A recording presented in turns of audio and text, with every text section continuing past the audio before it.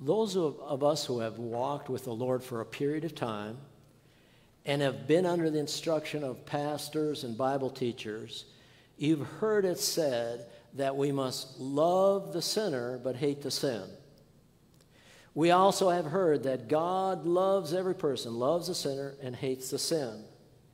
And you remember Jesus' words, even he spoke them on the Sermon on the Mount. He said, you've heard that it was said, you shall love your neighbor and hate your enemy.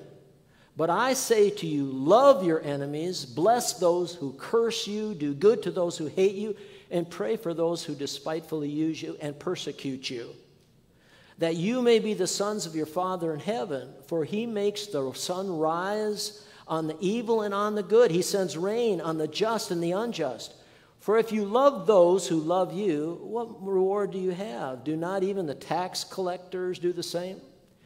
But if you greet your brethren only, what do you do more than others? Do not even the tax collectors do so? Therefore you shall be perfect, just as your Father in heaven is perfect. Now, everybody will say, yeah, that's the way it should be. Now listen to David's words. We are in Psalm 139. You can turn your Bibles there. We are on the last paragraph. There are 4 paragraphs, and we're on the last one now in our favorite the chapter here, Psalm 139, written by David. But to this last paragraph, we're going to review a little bit what we've covered. But listen what he says. Now, how this last paragraph starts out in verse 19. David says to the Lord, "Oh, that you would slay the wicked, O God. Depart from me, therefore, you bloodthirsty men, for they speak against you wickedly. Your enemies take your name in vain. Do I not hate them, O Lord, who hate you? And do not I loathe those who rise up against you? I hate them with perfect hatred. I count them my enemies. Search me, O God, and know my heart. Try me and know my anxieties, and see if there is any wicked way in me, and lead me in the way everlasting." What a change, okay? Before we try to figure out David's vindictive words in this paragraph, let's remember what we have already observed in this psalm. If you look back at the first verse, David starts out and he says just what he ends with: "Search me, O God. O Lord, you have searched me and known you." And we summarized this psalm. I said, I'm using Warren Wiersbe, a man who died a few years ago, but he was an excellent outliner. And he outlined this psalm. There are 4 paragraphs, and each one has 6 verses. The first paragraph that David wrote through the Holy Spirit, he says, God knows us intimately, so we cannot deceive him. Look at verse 2 now, what David says. You know my sitting down and my rising up. You understand my thought afar off. He knows what you're thinking right now, even when you're daydreaming. God knows. You comprehend my path and my lying down, and are acquainted with all of my ways. There is not a word on my tongue, but behold, O Lord, you know it altogether. But even before we speak it, the Lord knows what we're going to say. This God that created this universe is an awesome God. He knows us intimately, and we cannot deceive him. And then he ends this by saying, you have hedged me behind and before, and laid your hand on me. Such knowledge is too wonderful for me. It is high, I cannot attain it. I tell you, ever since we've been in that psalm, I've been thinking about these things. God, he created this universe, and he has got such an awesome mind. Remember, Jesus said that the very hairs on your head are numbered? And all through this universe, what a mind he has to have, that at the same time, he is knowing all about us, okay? So he's intimately acquainted. We can't deceive him. We can't even try. Well, then the next paragraph is this. God not only knows us intimately, but he is with us constantly. So we cannot escape him. Listen to David's words. Where can I go from your spirit? Or where can I flee from your presence? If I ascend into heaven, you are there. If I make my bed in hell or Sheol or the grave, behold, you are there. If I take my wings of the morning, okay, as the sun rises in the east, I take my wings in the morning and dwell in the uttermost parts of the sea. The sea to them was on these people in Israel was on the west, the Mediterranean Sea. So it's from the sunrise to the sunset. He says, even there your hand shall lead me, and your right hand shall hold me. If I say, surely the darkness shall fall on me, there's a lot of people who practice their evil works in the darkness. If I say, surely the darkness shall fall on me, even the night shall be light about me. Indeed, the darkness shall not hide from you. But the night shines as the day. The darkness and the light are both alike to you. So God is with us constantly. We cannot escape him. That's with every person. Now, David was a believer, and we're going to get into that here, but let's go on with this next paragraph. It says this. God made us wonderfully, so we cannot ignore him. Remember last week we were saying even on Mother's Day, you know, the little girl asked her mother, first of all, Mother, how did we come to be? And she said, well, God created Adam and Eve, and then they had sons and daughters, and they had more children, until it come right down today. So she was thinking about this, and she asked her dad, I told you this last week, but for those who weren't here last week, Dad, how did we come to be? And he said, well, it's like this. In the evolutionary process, there were higher animals that we would call maybe apes or gorillas today, and they were sexually active, and they gave rise to higher beings. And so that's the way we came about, from the animals, from the apes, as it were. And so this girl was really confused now, and she says to her mom, Mom, you said that we came from Adam and Eve, and Dad says we came from evolution in animals and monkeys. And she said, oh, it's really simple, dear. I told you where my side of the family comes from, and he told you where his side of the family comes from, okay? No, you know what? The Bible says God knows us intimately, and he created us. Look at what he says here. You formed my inward parts. You covered me in my mother's womb. I will praise you, for I am fearfully and wonderfully made. Marvelous are your works, and that my soul knows very well. My frame was not hidden from you when I was made in secret and skillfully. It's like embroidered. It's like knit together, skillfully wrought in the lowest parts of the earth, and symbolic for the mother's womb. Your eyes saw my substance being yet unformed, and in your book they were all written. God made you who you are, and not only that, the days fashioned for me when as yet none of them were. God made us wonderfully. We cannot ignore him. And then David says, how precious also are your thoughts to me, O God. How great is the sum of them. If I should count them, they would be more in number than the sand. When I awake, I'm still with you. And I think he's talking about the last waking, when he arises from the dead. God's still going to be with us, you see. Now that he's praising God, how great God is. But then notice the next paragraph. Oh, that you would slay the wicked. Now, how in the world does it come to, when he's talking about the hatred that he has for these people, how did that come about from what he had just said? Well, you realize that comes right after everything he said about God's greatness. It seems such a sudden turn of spirit because, you know, he's just praising God, and all of a sudden it's like he get turned sour, and he's praying that God would wipe out people who were made also in the image of God. What is this about? How could he change so differently this way? I think one of the reasons is because we live in a different environment they lived. And we are influenced by viewpoints in our society, even the Christian society. And I stated one of the things that we're always told, we hear, is, God, we need to love the sinner, but hate the sin. We love everybody. We love our enemies. Jesus said that, so we understand it. But even as David draws close to God, an appreciation for what he is like and what he has done, he cannot stand it when people reject the Lord, blaspheme his name, and rise up in rebellion against the Lord. Now here's the difference. David is not talking about his enemies. He's talking about who? The enemies of God. Okay? It's like this. Have you had loved ones in your family, and somebody has spoken against your loved one, whether it's a mother, whether it's father, whether it's brother, sister, or child?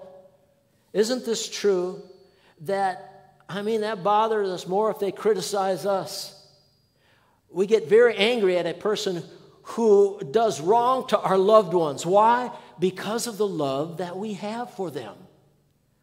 Okay, can you understand David's feelings now to this great God who loves him so much? He's got more thoughts toward David than the sands on the seashore. And now he thinks about those who disrespect him, who take his name in vain. They're violent and they kill against God's word. That's why he's angry.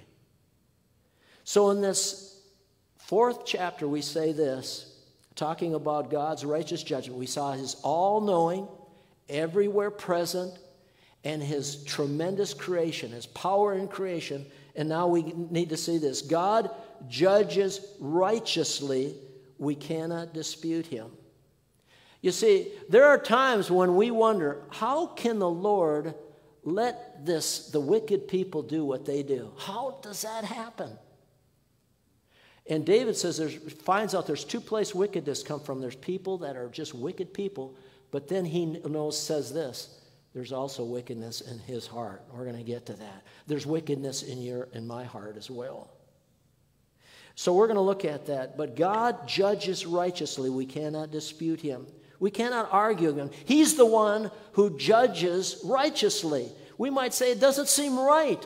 Why do these wicked people prosper? And why do people who serve you and do what's right, they have so many difficulties and they have health problems and everything else? It just doesn't seem fair. And I think one of the things is this. You and I can dispute and we have tendencies to judge God wrongly because we think wrongly about God, sin, and sinners. God, sin, and sinners. We could ask this. Do we love and hate as the Scriptures teach us? Let me say that again. Do we love and hate as the Scriptures teach us? First of all, we already mentioned the love of God. Do we love God like David loved God? And so we're really offended when somebody does against that God that's so personal to us. But I want you to notice again to whom David is showing this hatred. The ones that he wants to be slain are those who hate God. It's not his own personal enemies. David had a lot of enemies. He really did. Saul chased him, and a lot of people were chasing him. They wanted to put him to death. But he's not talking about his enemies. He's talking about the enemies of God. And he says, rather than, he says, do I not hate them, O Lord, who hate you? Do not I loathe those who rise up against you? This past week, I had a relative who made some accusations against my daughters. My daughters are married. They have kids. But this relative made some accusations, and I was mad. I was really mad. And I had all the thing that I could do to hold my temper against this person, Nancy saw me from a distance. she knew I was having a heated argument, because I thought it was unjust and it was unfair. I know my girls. But I want you to see in the Old Testament some things that happened to help us understand David's hatred of those who hated God. There was as you know, the nation of Israel, after King Solomon, first Saul, then David and King Solomon, the nation divided in two. 10 kings were in the tribes were in the north, 2 were in the south. The nation in the north was called Israel. The nation in the south was called Judah. And Judah had some good kings. But the kings in the north part of Israel, the 10 tribes, there wasn't one good king among them. They were all idolaters. One of the worst was Ahab. King Ahab and his wife, who provoked him in many ways, was Jezebel. And she brought all her idol worship to the capital city of the northern kingdom called Samaria. But this son of Ahab, this wicked king, was named Jehoram. He came down to a good king of the south called King Jehoshaphat.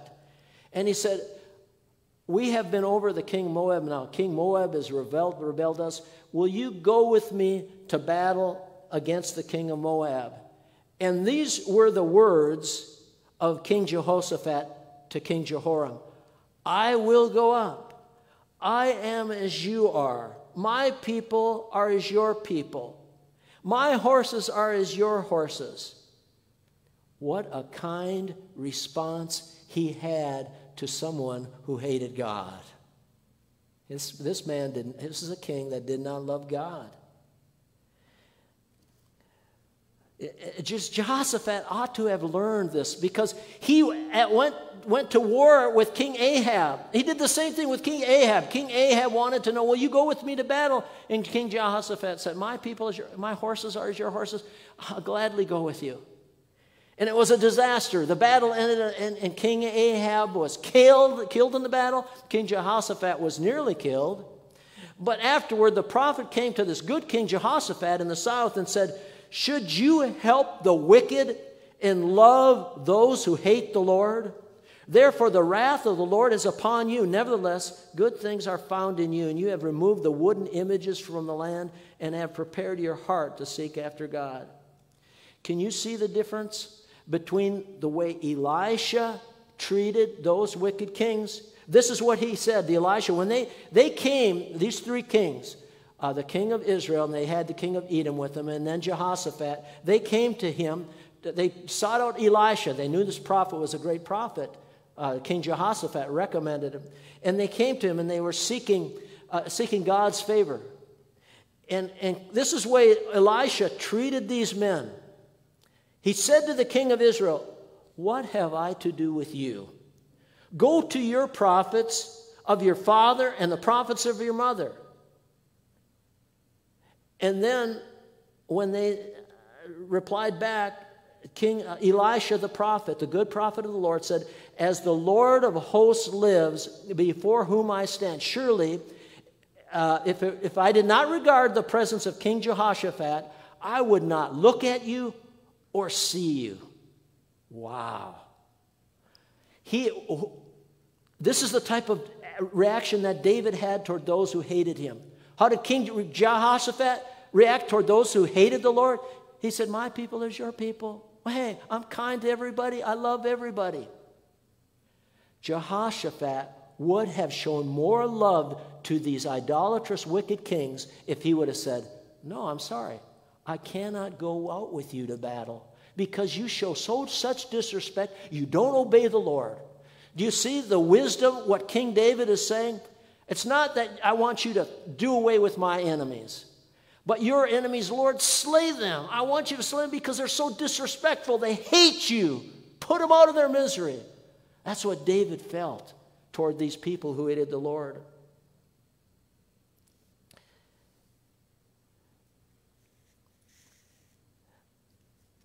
Also considering the question, one of the ways that we don't understand the way the Lord deals with things is the Lord is slow to judgment. When wicked people do different things, and we say, you know what? I just hate it that they show such hatred toward God. But God, like he doesn't do anything about it. Why? The Bible says God is patient. He's patient. And in the book of Peter says he's not willing that any should perish. He gives them time to turn from their wicked ways. But listen, God's judgment will fall. Just like this earth at one time, science, our modern science goes against the Noah's flood. But listen, my friends, everywhere you look today, you see evidences of Noah's flood. There was a time when God put up and he was patient with people, but when it became so wicked on this earth, he destroyed every person on this globe except 8. Noah and his family. Remember, they built this big ark. You can see a replica of this down in south of Cincinnati. But they were all wiped out. All these animals were brought to Noah. And you say, oh, that's just a fairy tale. That's just one of those Bible stories, that fairy tale. I'm sorry, no. This is what I was taught in science when we passed through, where the roads pass through, and you see the sedimentary rock and all those layers. What I was taught going to the university, these are layers that are laid down over millions of years. It's like newspapers, that one pile on top of another, and it shows how old the earth is. They are called, what are they called? Sedimentary rocks. They were formed in the presence of water. When this earth, when it washed, have you seen some of the flooding down south? You see how massively destructive water can be? Can you imagine every mountain on the earth being covered with water?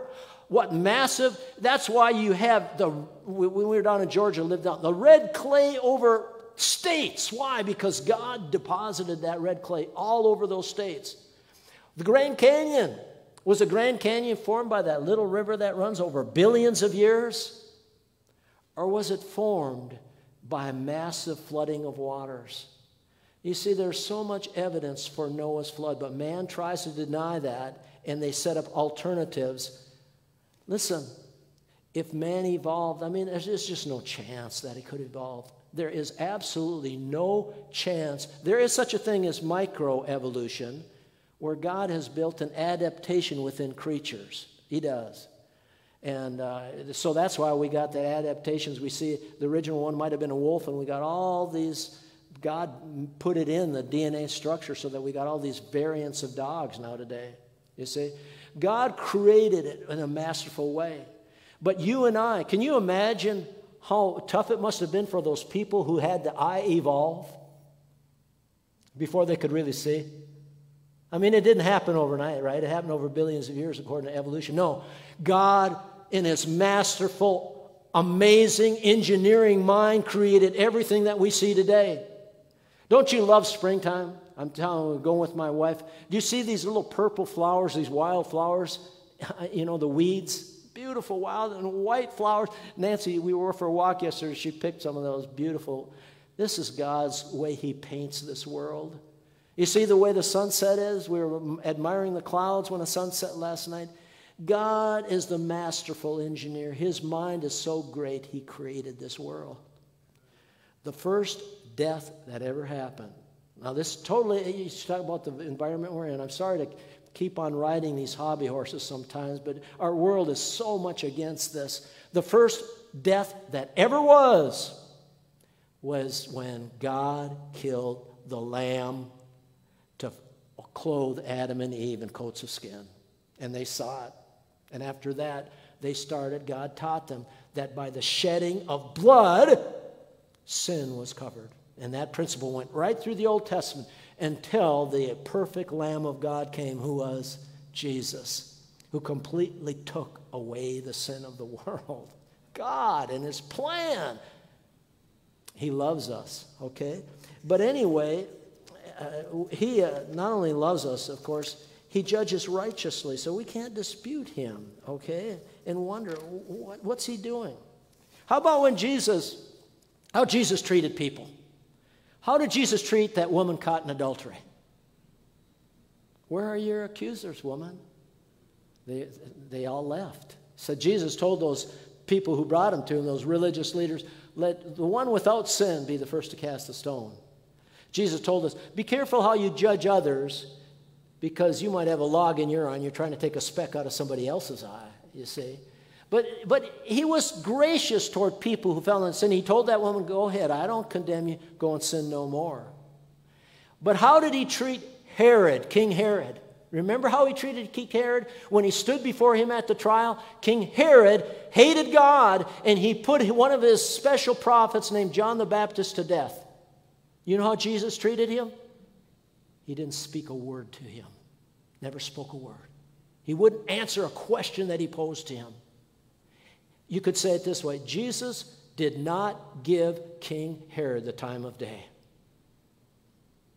He treated those who hated God in a different way. See, so if we're kind to everybody, oh, sure, you can, you abort babies. God loves you. No, I mean, if a person knowingly puts others to death who are violent, the Scripture says God hates those who do violence. Okay? So it's just amazing here as we think about this. You know, this is what Psalm 11 says. The Lord tests the righteous, but the wicked and the one who loves violence his soul hates. That's what the Bible says. Upon the wicked he will rain coals, fire and brimstone and burning wind shall be the portion of their cup. Do you remember when Mother Teresa was speaking? I don't know what event it was, but Bill Clinton was in the front row. Bill Clinton was a great proponent for abortion, women's freedom to have sexual reproductive rights and abort the babies that are in their womb. Mother Teresa squared it up, and she said, those who are aborting and are for abortion are committing murder. And Bill Clinton got very uneasy and grabbed for his glass of water to drink it. Because that little woman who rescued those in poverty and all that pointed a finger at those who were wrong. She showed hatred toward those who hated God, right? Amen. It's not kind to somebody who is hating God, totally disregarding God, to tell them God loves you and has a wonderful plan for your life. He does. God has a wonderful, but when they're living in sin, you warn them and you take your stand against them. They're not our enemies, they're God's enemies. Does that make sense? That's why David did what he did. Another thing we ought to consider, we don't consider some of these ones who show such hatred of God. Also, we need to consider how much we ought to hate sin. We ought to love God. We ought to hate sin. God said in the prophecy, the Lord said in prophecy in the Old Testament about the Messiah, that is Jesus, you have loved righteousness and hate wickedness. Therefore, God, your God, has anointed you with the oil of gladness more than your companions. Psalm 97:10 states this, you who love the Lord hate evil. He preserves the souls of his saints. He delivers them out of the hand of the wicked. The New Testament says the same thing. So Romans 12:9. Let love be without hypocrisy. Abhor what is evil. Cling to what is good. Could it be that you and I don't hate sin like we need to hate sin? Do we toy with sin? Oh, yeah, we joke with people who are just doing things that are incredibly wrong. And they're practicing evil in a rebellious way before the Lord. So we need to see and consider how much we ought to hate sin. And then there's one other thing we ought to consider. And this, all of us can fall into this. We need, when we're talking about our wrong attitudes toward God, sin, and sinners, we need to consider how we might think wrongly how God hates us. Let me say that again. We might think wrongly how God hates us. We might take the viewpoint that God really wants to punish us all the time. Like he's a cop just waiting to give somebody a ticket, right? Do you remember how David thinks of God here? Oh, man.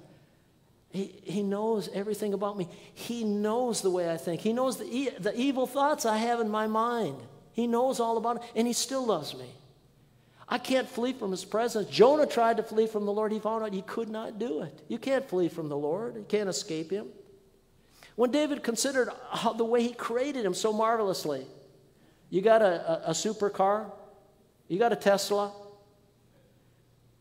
Wouldn't it be wonderful to have a Tesla, right? Tesla is child's play concerned to this way the Lord made this body. I told you about the time I was with a man in our church. We were standing outside a church outside the Detroit area there. And we saw this huge, I don't know if it was a 737, maybe it was a 747, I don't know, huge plane flying lowly over this. And we go, wow, consider how amazing is that, who created and could put that into flight like that. And then we went a step further.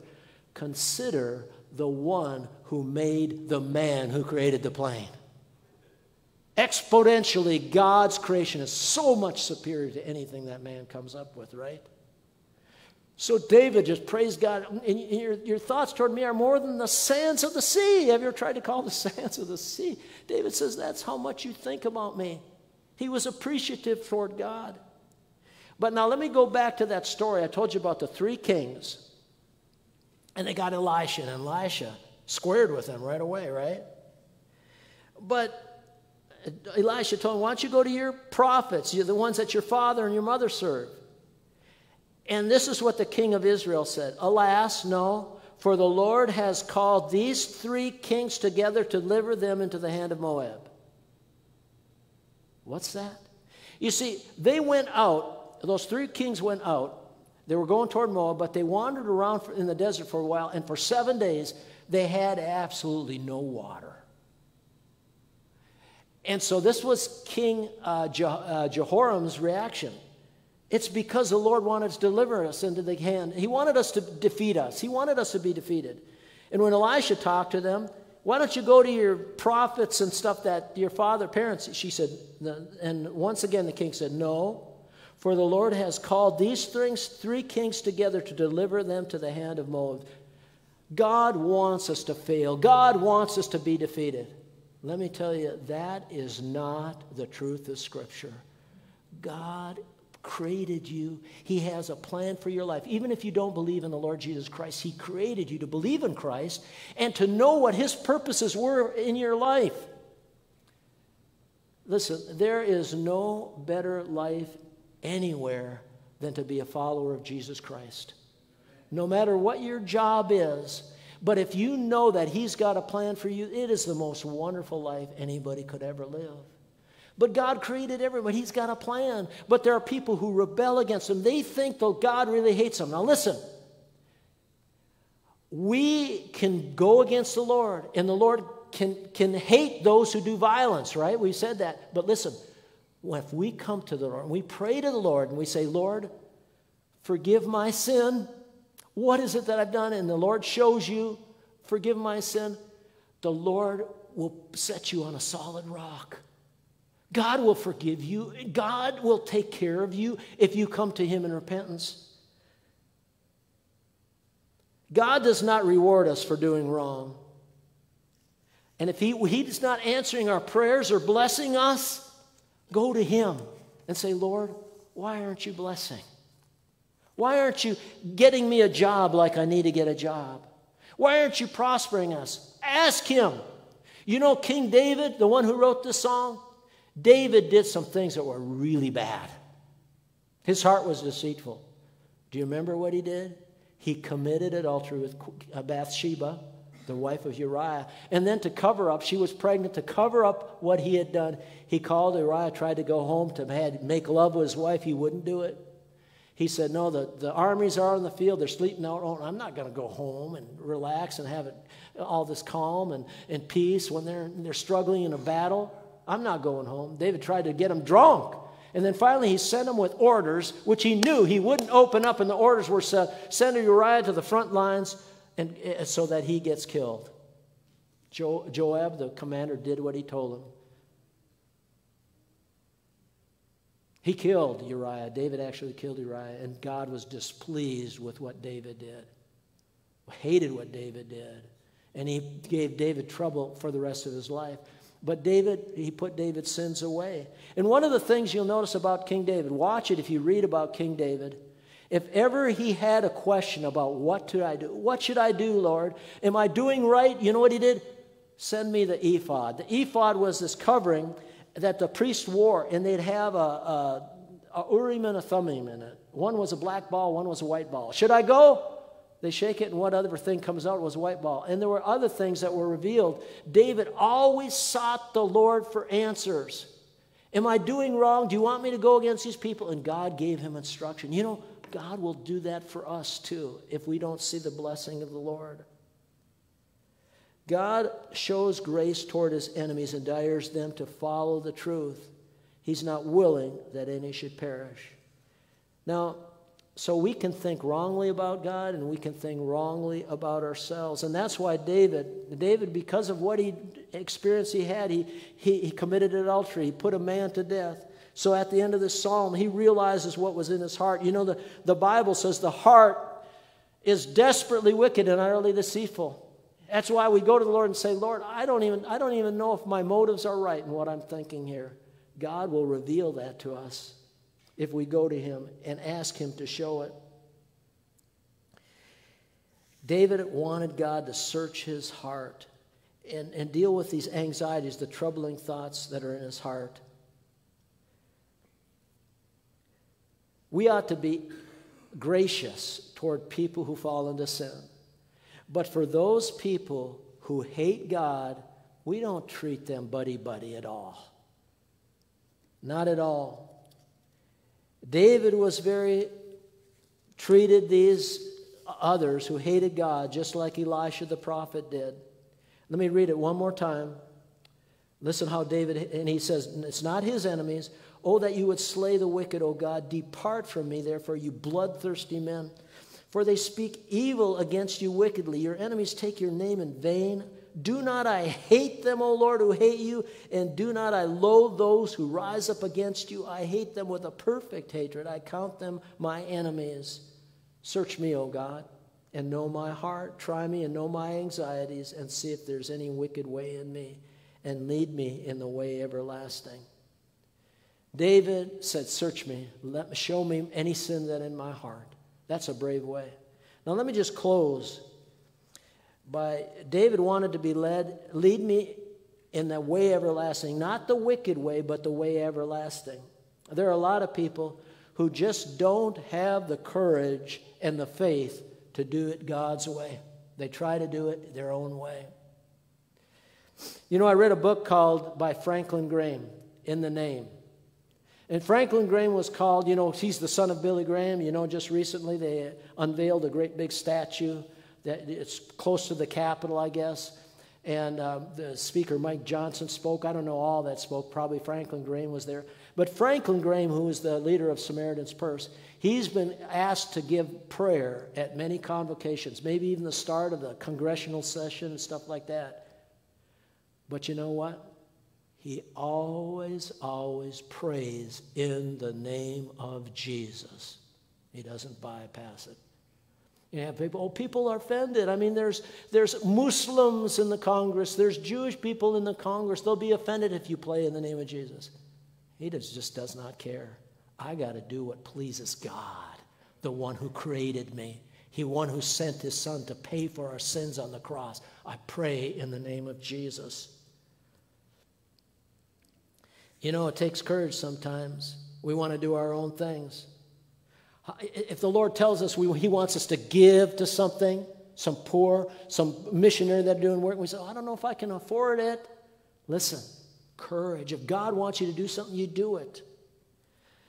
Last illustration of this, and considering how we treat people who hate the Lord and such. I heard yesterday morning at men's breakfast, Nancy and I have been busy out at the lake, so we haven't been watching news like we ought. But the men were talking about Harrison Butker's speech at Benedictine College. Anybody hear about that? The news is all up in arms about many enemies. Harrison Butker is who? He's the kicker for the Chiefs, right? Super Bowl Chiefs. Anyway, he was speaking, and he talked about, and I mean, he laid it on the line. He's solidly Roman Catholic, but he laid it on the line. He said there just are a lot of Catholics that are not living close to God whatsoever. He talked about our commander-in-chief, who, during a pro-abortion rally, makes the sign of the cross. I mean, can you believe that? God bless the ones who are murdering babies. That is, Harrison Butker says, that is not a devout Roman Catholic at all, right? I mean, he laid it on the line. And tears came to my eyes as he's talking, and he's exhorting. His students are graduating. You women, the greatest job you can have as a mother and as a wife. Even though you might have skill, that's the greatest privilege there is. And then he talked about fathers, how they had to take responsibility and be the fathers and the husbands that they need to be. I mean, it was a great message. And so this is it. Here's a man who has courage to do what God wants him to do. And he is telling it straight to those who hate God. He's not saying, bless your heart. He's telling it like he is, right? And that's how David was, and that's how we need to be. Not to be those who are struggling with sin. Give them grace like Jesus gave them grace, right? But to those who know wrong and they hate God and they're doing wrong, tell it like it is. Amen? Amen. Let's look to the Lord in closing prayer. Singers, you can come on up. Heavenly Father, now I thank you for your word. I thank you for King David, who is a man after your own heart, Lord. He did wrong. He knew he did wrong. That's why he wanted you to search his heart. But he also put away his sin when he came and confessed his sin to you. And he hated those who hated you. And Lord, help us not to be buddy-buddies with those who hate you.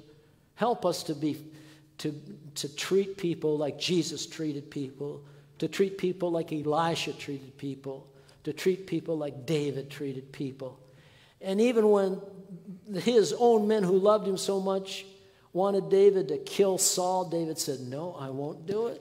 That's my enemy.